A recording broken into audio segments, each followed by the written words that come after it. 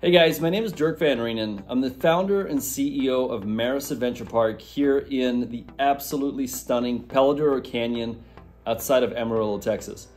Welcome to our YouTube channel. We're starting to put a little bit more time and effort and energy into this channel, so I hope you guys will subscribe and continue to follow us. Now, if you're here, you're probably here to find out what happened with the wreck that recently took place here at MERUS Adventure. And the first thing I want to say is right off the bat, as soon as we got the initial call, the first thing that we established was that there was everybody was safe and nobody was injured. So once we established those two things, then we kind of kicked into action.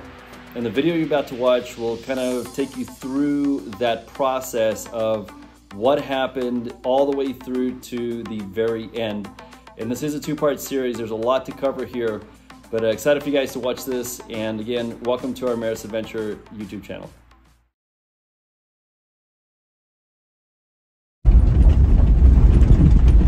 So I just got a really unusual call. We've never actually had this call before, but I was in the office. A guest calls me freaking out and says my Jeep went over the edge at campsite F. So I'm not sure exactly what happened, but it's one of our campsites that are right at the edge of the canyon. Don't know anything, but about to pull up and find out what is going on here. Okay, before we go any further, let's talk about the geology and the topography at MERUS Adventure Park. MERUS Adventure is located in Peladuro Canyon, which is the second largest canyon in North America. This canyon ranges from about 600 to 900 foot in elevation, and it's made up of a lot of different materials. There's actually 4 different geological periods of materials that are exposed here all at one time. And this canyon is constantly eroding, breaking away. It is a really unforgiving terrain.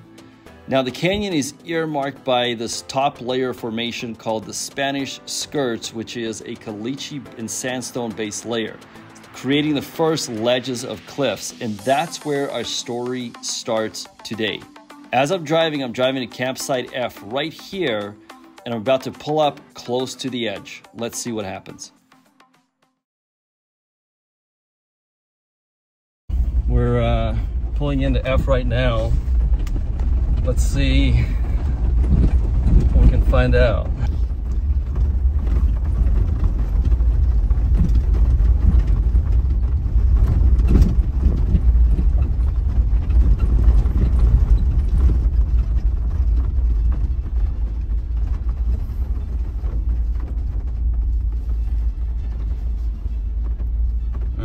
Here's the guy.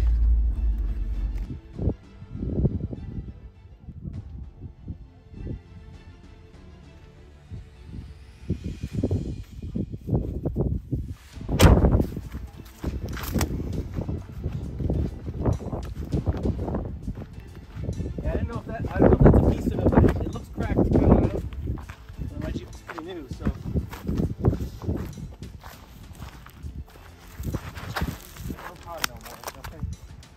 What? It's a pancake. Oh man, come on. No. Oh my gosh. No. Yeah, unfortunately, man, there's not much left of your vehicle. Yeah, maybe. Oh my God. Is that it? Yep. That's it. And the roof is to the right there.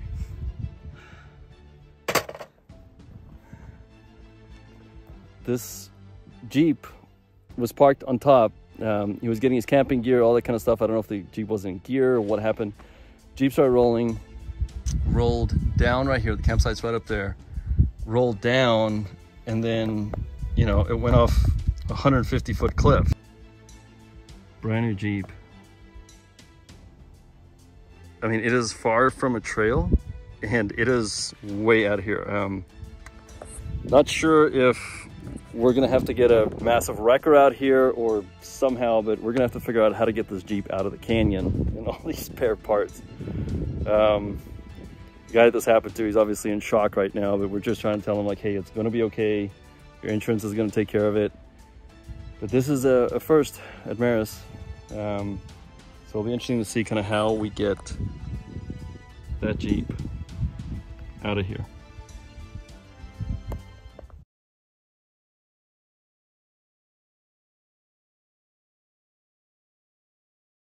now we're heading back over to campsite F, and we got the gentleman back up to the office, and he called his insurance. He started filing a claim.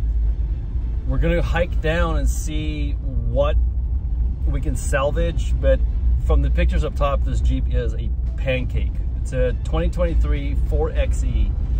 And the other thing we got to check out is making sure that the battery is not leaking, or there's a chance that it could start a fire. That would be a really bad situation. But at this point, the big question for me is, how are we going to recover this thing out here? Two thoughts is, it's either going to take you know, our crew a lot of time and effort and energy to get that Jeep out, or we're going to have to bring a really large wrecker out, because it is about 400 foot down the canyon. And on the other side of it, it's not anywhere close to a trail. So we would have to really damage a lot of vegetation to get that Jeep out the other side, or it's gonna have to come back up the cliff, which is going to take a lot of pulling power. So we'll have to see what happens, but for now, we're just gonna go check it out.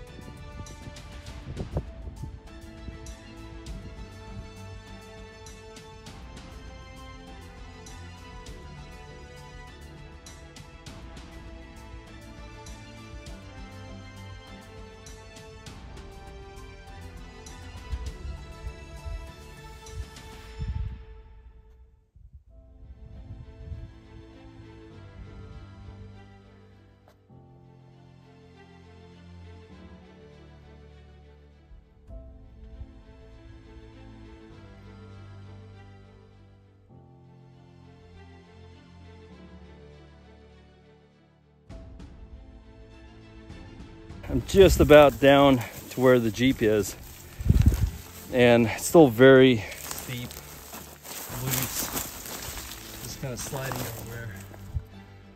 Jackson and Neil are right behind us, but you're just seeing like the debris field now. Got doors, fender wells, just all kinds of stuff. I guess that's the spare tire, or maybe that's one of the other tires.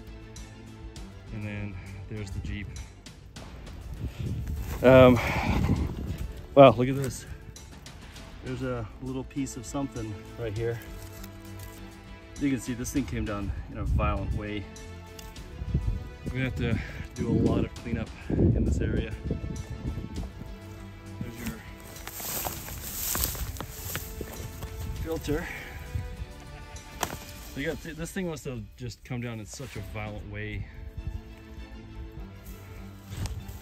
Oh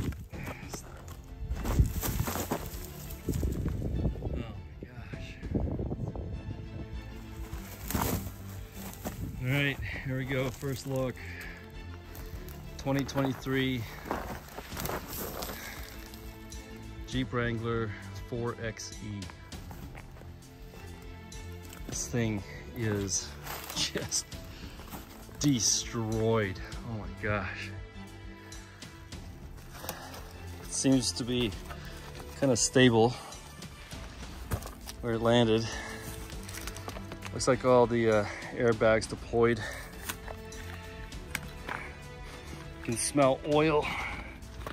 One of the things I was worried about is the batteries. I mean, with this being a hybrid vehicle, what that looked like. Oh my gosh. Look at this thing. Wow. That's what happens when a Jeep goes flying off of a cliff. And probably went end over end several times, rolled, whatever else. Thank God the driver was not in the vehicle or try to kind of jump in last minute and try to stop this. I don't know that anybody would have survived this. We're probably maybe about 300 foot down, maybe 400. But this thing is just absolutely destroyed. Yeah, so one of the concerns is, you know, being in a hybrid vehicle, this thing does have large battery cells on it. And obviously there's oil and gas kind of all over this vehicle. So don't hear any humming or any noise coming from the vehicle. Hopefully it'll stay that way. This is something else. I mean, to see a vehicle just mold like this, it's pretty unbelievable. We have a lot of interesting things that happen here at MERUS Adventure Park where we have never had this happen before. So this gentleman got to his campsite, amazing view of the canyon right on the edge. And as he was getting out, he said his foot kind of caught on the netting and got distracted and the vehicle was left in neutral. He exited the vehicle and started unpacking it, and the vehicle started rolling forward and just started picking up momentum, went off the cliff, and this is what's remaining of it. And this is just, again, a reminder that it's so important that anytime that you stop your off-road vehicle, the best practice is always to turn it off and put it in park, right?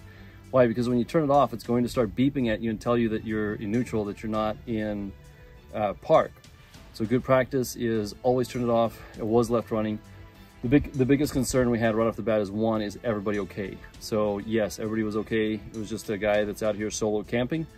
The second concern was, since this is a 4xe, a hybrid vehicle, would there be any issues with a battery, you know, causing fire out here? If a fire started out here, it would be really hard to fight a fire here, and it could damage a lot of acreage, right? But so everybody's safe. It looks like everything's fine with the battery.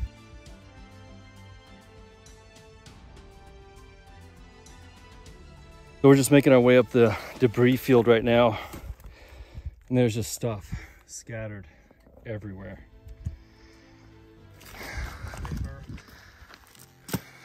Just parts, glass,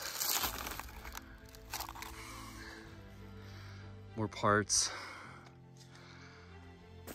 Oh, here's the battery.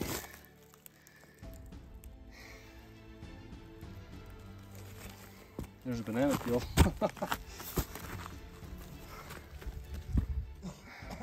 Monster. One of the freedom panels. Look right up above your head, there's even something right there.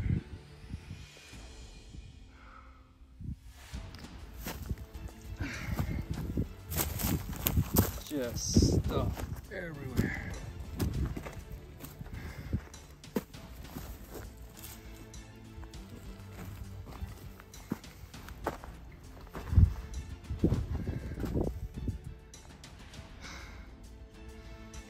About a 20-foot cliff right here. Can't really go up. We can see if we can walk around. Just crazy, so much stuff. Some of the stuff's already covered in debris.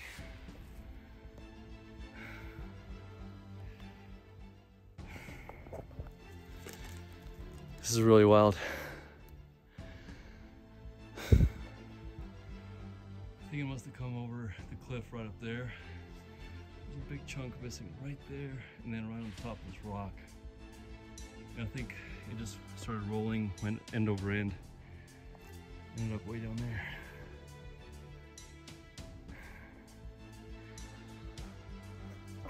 The big question is how we're going to get it out.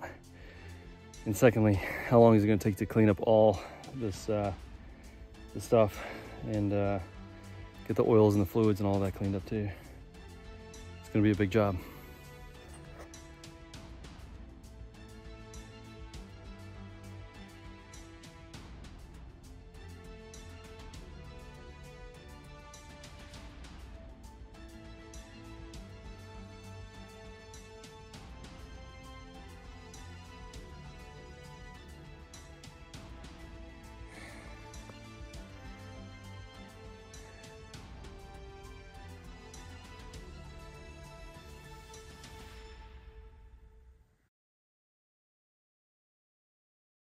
Early morning on Thursday. For some reason I couldn't sleep last night, so I got up at around, I was laying in bed awake at 3 a.m. just thinking about things. Got up at like 4 and came up here to the office.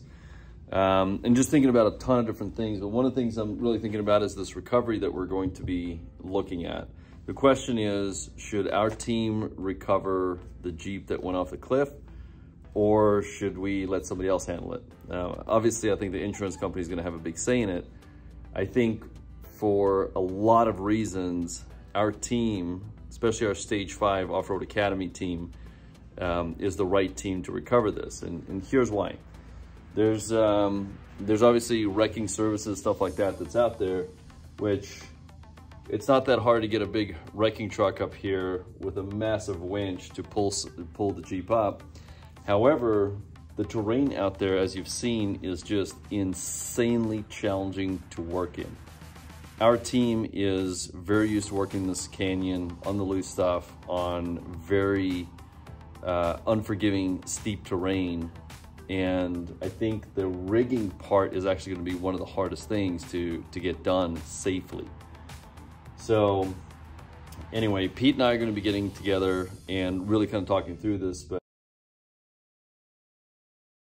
So it's Friday afternoon. Pete and I are out here doing a scouting mission to see what does it look like to extract the Jeep down back into the bottom of the canyon and then take the roads back.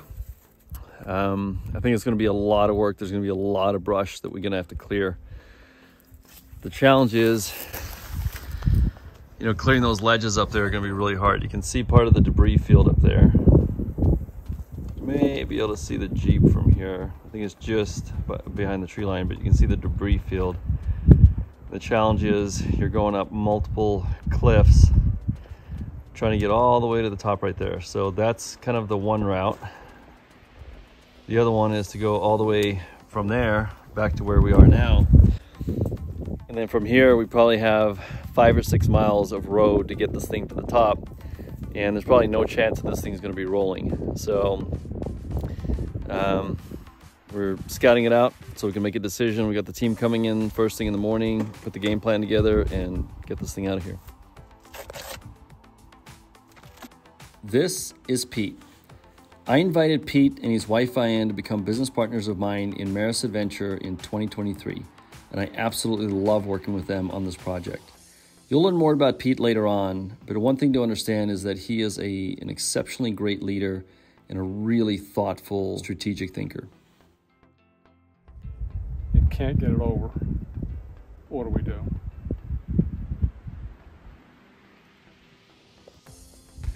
I think if we get it all the way up there, and we can't get it up, we just drop it down to the next flat area, rest it there, and then bring in a crane. I think we'll get it over that ledge.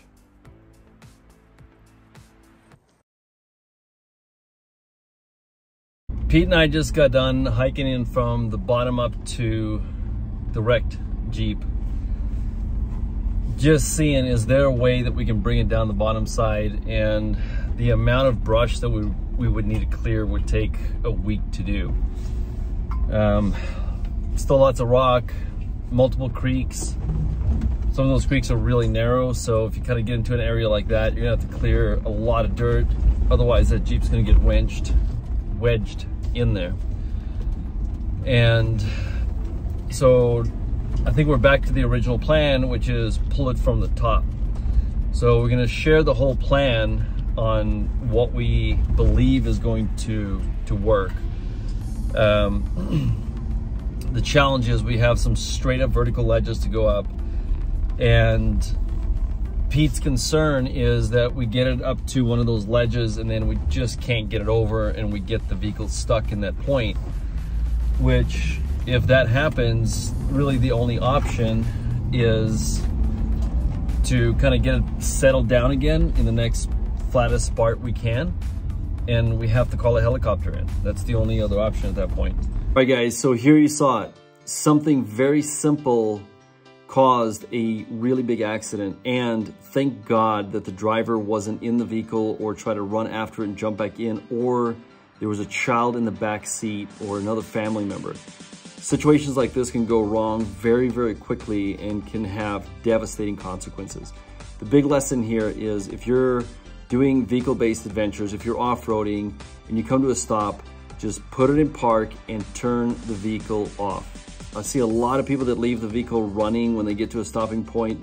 You know, even if it's a minute or 2 or 3, they leave the vehicles running. Best practice is always to put it in park and turn the vehicle off. That's your safest chance to never have something like this happen to you.